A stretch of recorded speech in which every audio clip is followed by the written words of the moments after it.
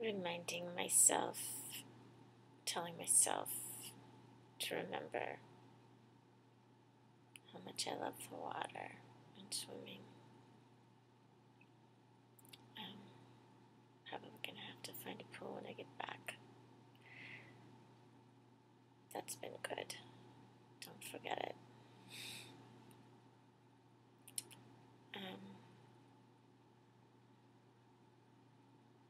I'm really loving reading Descartes.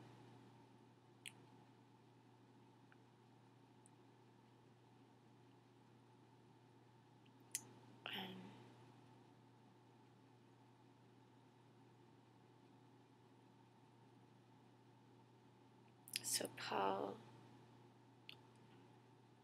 posted today about,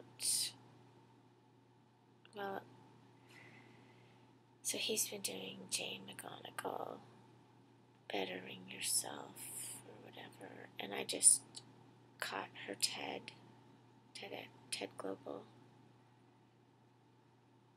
which was very moving.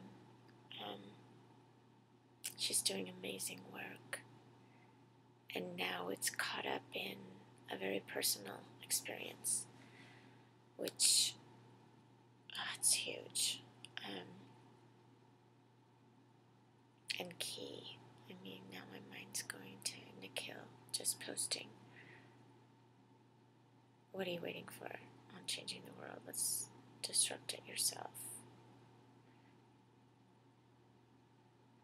And listening to Jane's talk and all the work we've done, and personal things I've gone through,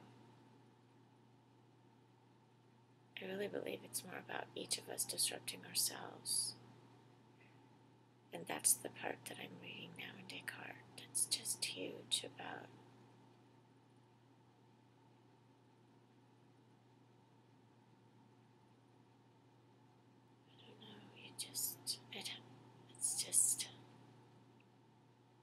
really can't change anyone else.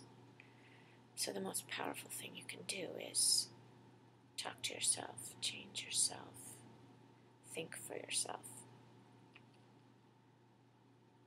I'm thinking the agency that this boy took to learn how to play the guitar from Preston. And how, oh gosh, that's cool. This thought I just had. I mean, it was surreal watching them. And maybe that's the part of why self-directedness is so key, is because there seems to be nothing like the connection then with those mentors.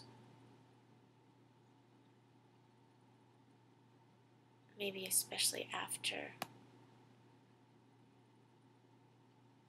you virtually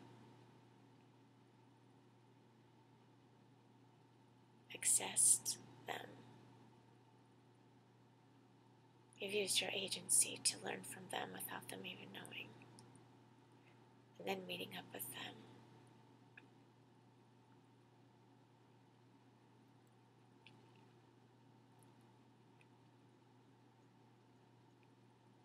Crazy. So that was incredible. And then having Paul post about